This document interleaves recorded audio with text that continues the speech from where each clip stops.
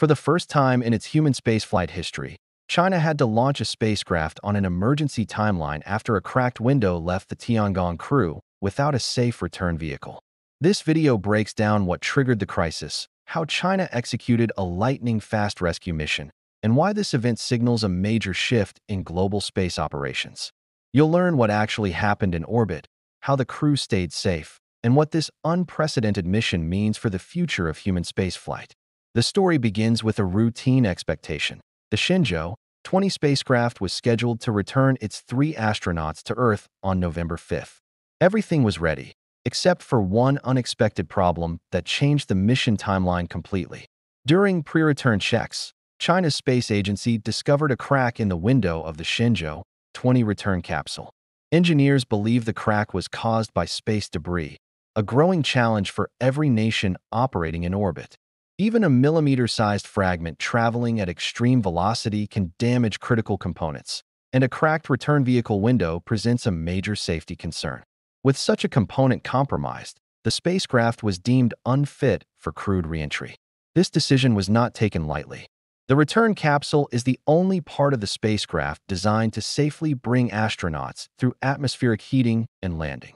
Any structural flaw can threaten its integrity.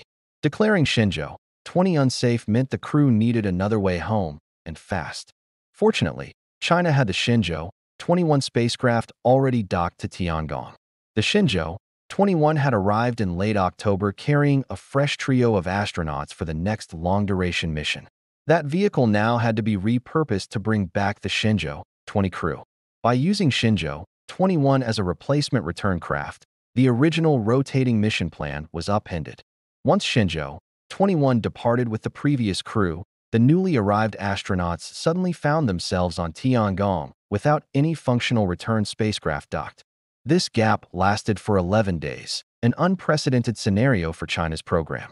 Human spaceflight protocols typically require a spacecraft to always remain attached to the station as an emergency escape option.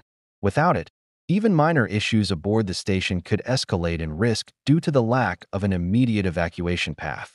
This situation highlighted the complexity of continuous human presence in space. Tiangong is permanently inhabited, and its crews depend on reentry vehicles for safety assurance. A mission plan built around predictable rotations had to be adjusted quickly. The cracked window also demonstrated the increasing challenge of orbital debris management. Over the years, Earth's orbit has accumulated countless fragments from older missions, retired satellites, and prior orbital events.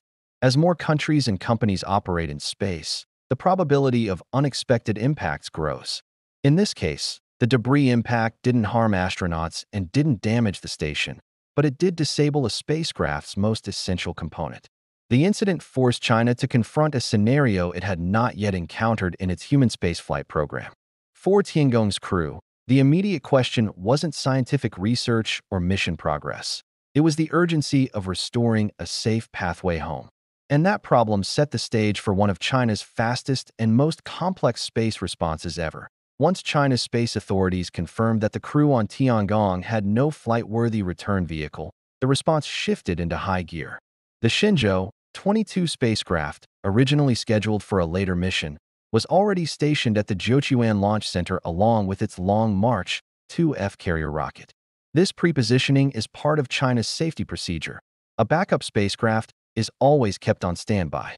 But standby missions typically have a preparation timeline of around 45 days. For this situation, that was far too slow. China's human spaceflight team compressed this entire process into just 16 days, the fastest Shenzhou preparation ever attempted. The decision to accelerate came from the need to restore a safe escape option at Tiangong. The team had to run full system checks, verify life support equipment, test communications, evaluate flight software, and perform structural inspections. Compressing these tasks without compromising safety required round-the-clock coordination between mission planners, engineers, and launch operations teams. On November 25th, Shenzhou-22 lifted off from Jiuquan and achieved its intended orbit. State broadcaster footage showed the spacecraft separating successfully and beginning its journey toward Tiangong. Within hours, it had completed its automated rendezvous and docking sequence.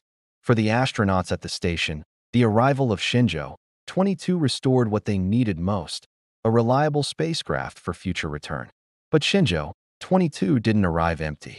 In addition to being the new return craft, it carried crucial supplies. Among them were spare components for Tiangong, medical supplies, and specialized equipment to repair the cracked window on Shenzhou-20. That damaged spacecraft still remained docked to the station, awaiting future retrieval. The repair equipment will allow technicians to fully inspect the capsule once it is brought down for analysis later. Shenzhou-22 also delivered something that speaks to the everyday reality of crew life: fresh fruit, vegetables, and treats like cake, steak, and chicken wings. Thanks to Tiangong's space oven, astronauts can warm food in ways previous missions could not. The inclusion of fresh food highlights the increasing focus on crew comfort and wellness as stays aboard Tiangong continue to lengthen. With Shenzhou-22 docked, the station regained a stable operating configuration.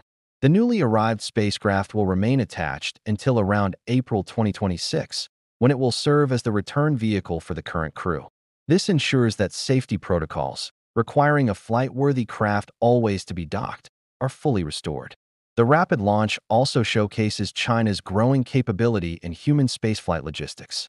The ability to detect a spacecraft problem, analyze risk, reformulate mission structure, accelerate launch operations, and restore crew safety within days demonstrates operational readiness. It also highlights the long-term importance of maintaining backup systems. Emergencies in space rarely give advance notice, and this event illustrates how quickly mission teams must adapt when the unexpected occurs. Beyond the immediate challenge, this emergency launch carries deeper implications for China's space program and the broader landscape of human space exploration. One of the most important lessons is that space agencies must be prepared for unpredictable situations. The cracked window was not a mechanical flaw or design failure. It was likely caused by orbital debris, a problem affecting every nation operating in low Earth orbit.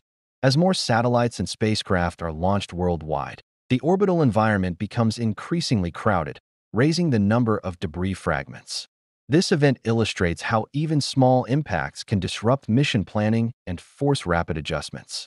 For China, the incident became a real-world test of its safety infrastructure.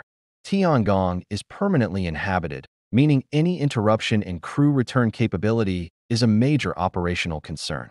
By successfully launching Shenzhou-22 within just over 2 weeks, China demonstrated the ability to manage emergencies involving crew safety on a space station it built and operates independently. This is particularly notable because China was excluded from the International Space Station and instead developed Tiangong as its own platform for continuous human presence in orbit. If you enjoyed this video, don't forget to like, share, and subscribe for more details. Thank you for watching. See you there.